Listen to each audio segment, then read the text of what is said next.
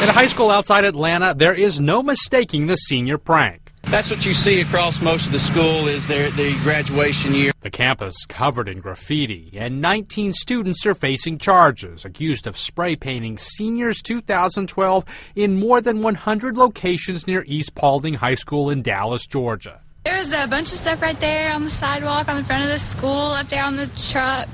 Just unreal. That truck is this school maintenance vehicle, leaving the subdivision entrance across the street. They need to be punished for what they done. The sheriff's office says all 19 suspects have been charged with criminal interference to government property, a felony. Lee Powell, The Associated Press.